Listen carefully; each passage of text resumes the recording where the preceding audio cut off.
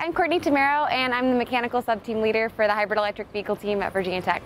So as the mechanical subteam leader for HEVT, I'm tasked with ensuring all things mechanical are meeting deadlines and of the quality that's expected from Virginia Tech, as well as engaging volunteers in the mechanical program. Outside of HEVT, I am part of Salsa Tech, the salsa dancing club, the Appalachia Service Project, as well as I just like to travel for fun. So I'm also the president of the Appalachia Service Project at Virginia Tech. We're a charity organization. We rebuild or do just basic home repairs for families in the local area that can't otherwise afford it.